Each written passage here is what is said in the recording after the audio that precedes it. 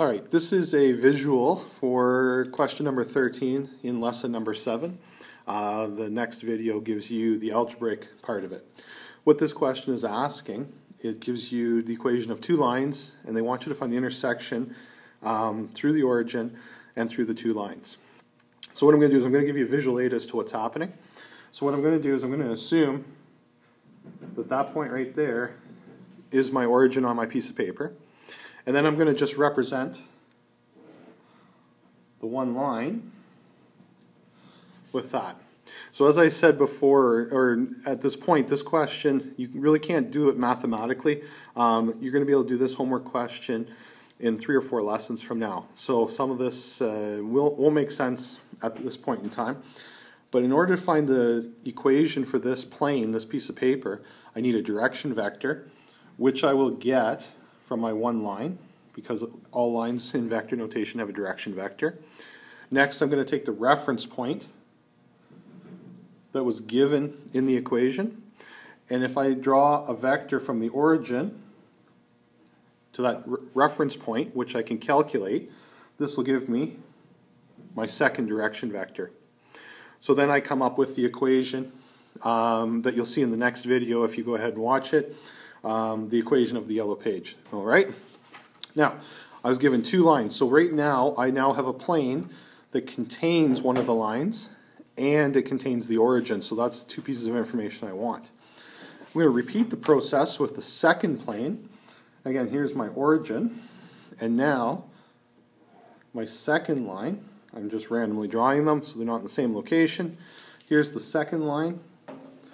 So to find the equation of the pink plane, the pink piece of paper, it's the same thing. I'm going to use the direction vector from this line. I'm going to use the direction vector from the origin to the reference point.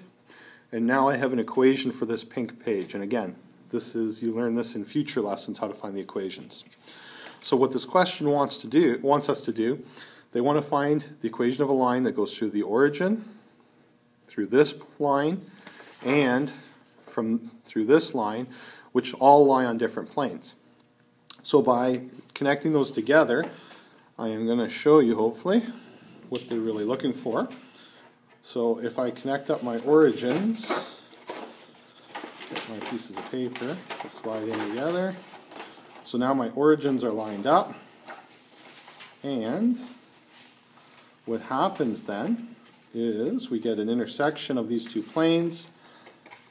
You can see that the yellow line will cross into the pink piece of paper and through it, and on my other side here you can see the pink line is going to do the same thing, and what happens is that origin then creates a line from this point where the line from the yellow plane crosses the piece of paper, through the origin, through the other location where the other line crosses the yellow piece of paper.